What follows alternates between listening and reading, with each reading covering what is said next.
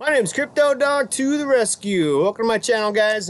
Here in Matanuska Valley, Alaska. Just getting done with a vacation weekend trip, and come back into Wi-Fi service, and I kind of see what's going on in the cryptocurrency world. And you know, everybody seems to be fretting and kind of fudding everywhere. Seems that obviously the price is going down, but there's some weirdness going on as far as the volume goes. And with Bitcoin dominance has gone up, yet everything has gone down. And of course, we'll kind of get into that as far as that goes. But I did kind of want to just show you, kind of what I'm hanging out with for the past week or so. Went fishing way up north, didn't have no service for anything. And now I'm back in town. So, just kind of want to do a quick video before maybe I hit the airport tonight. And then take off and go back to my hometown. So let's get kind of right into what we are looking at today.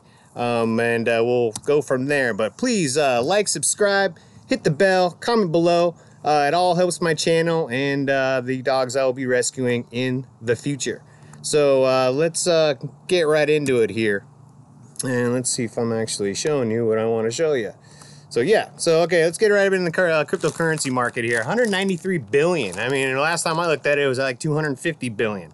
So we lost 50 billion since the last time I was in town. Looking at things, and I'm not really worried. It's just kind of one of those years that we've been having, where we have a lot of people coming in the market, and they really see that they can hopefully make money in the next year.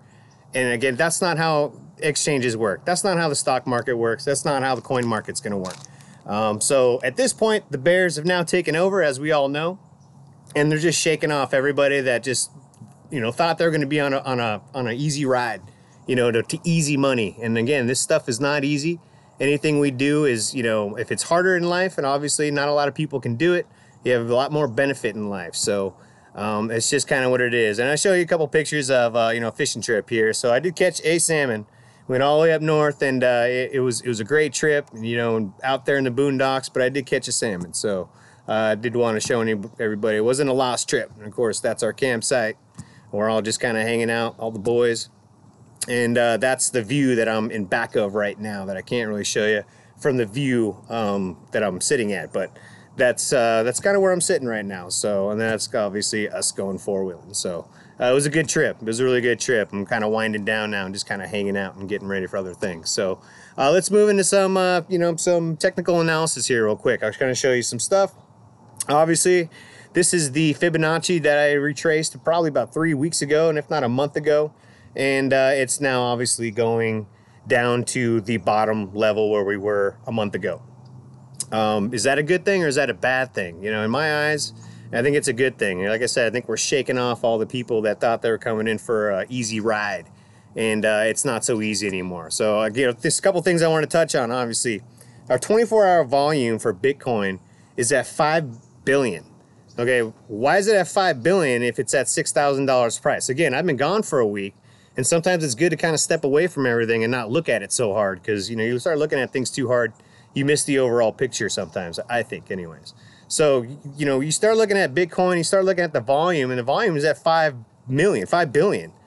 And it doesn't, make any sense as far as everything going down, and then Bitcoin dominance went up 5% from the last time I looked at it. So 49% to 54%, it seems kind of weird to me. So I was going a lot of, digging and kind of wondering what's going on here. And of course, everybody's like, well, it was the ETF thing. It was the ETF thing. And I don't think that's going to take 50 billion out of the market in 7 days without something else being a catalyst for that. And, I kind of, again, I go a lot with Ethereum. I mine it a lot. And of course, that's not doing very well either. But point is Ethereum had something to do with this. You have a lot of apps, a lot of dApps. Everybody's using the ERC20 token algorithm, and that's Ethereum. And so since Ethereum just took a huge dump, it's now at $300 right now. It's at 260. I mean, it just keeps going because everybody's getting out of it because it's not valuable. And if it's not valuable at the moment, they're going to get out of it and move it into Bitcoin. And that's the way basically I'm kind of seeing things. And obviously the volumes on the exchanges and so on kind of backs me up in that whole thought process. So, kind of looking into these Famunger guys, the Steam It Famunger guys.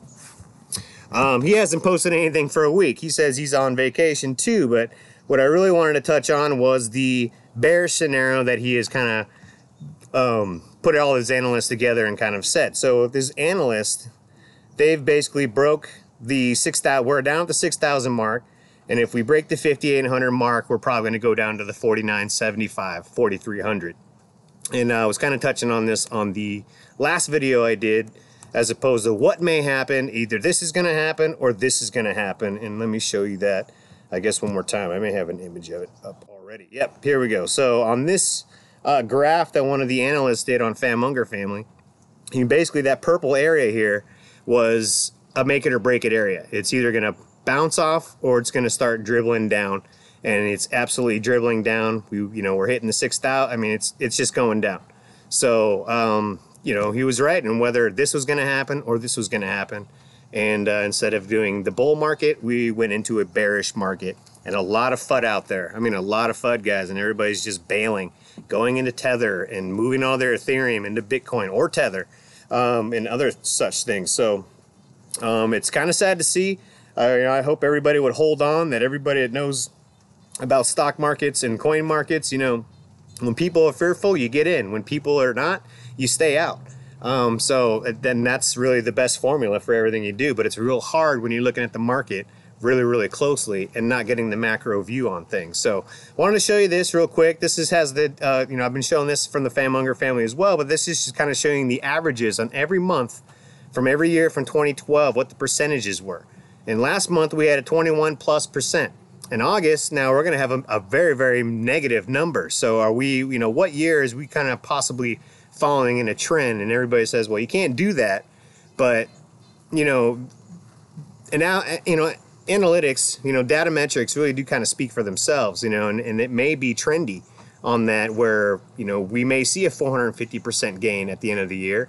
If it stays on that trend, or we may only see a 15% gain at the end of the year, or even a minus, percentage. So it just all depends on how fast we can really shake these people that have been, kind of jumping in the market, which, we love them all jumping in the market and getting into it, but then jumping out, and then kind of being scared about it. And then it kind of just, hurts the market in the short run. So that's kind of the way I see things at this moment. And then, of course, we have, and I told you I'd touch on Empower and these other ones that are how to make cryptocurrency without investing money, without mining and so on and so forth. And I've been using it. And, of course, I haven't been using it for the past week.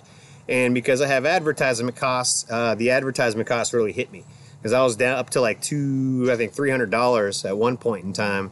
And again, it is considered kind of a passive income, but it is a job. You do have to do something in order to make that money. But you're just doing things like on Facebook. You're just posting things. I posted a few things for my trip already. And, I've already, I think made like $10, in the past, 18 hours or so on and so forth.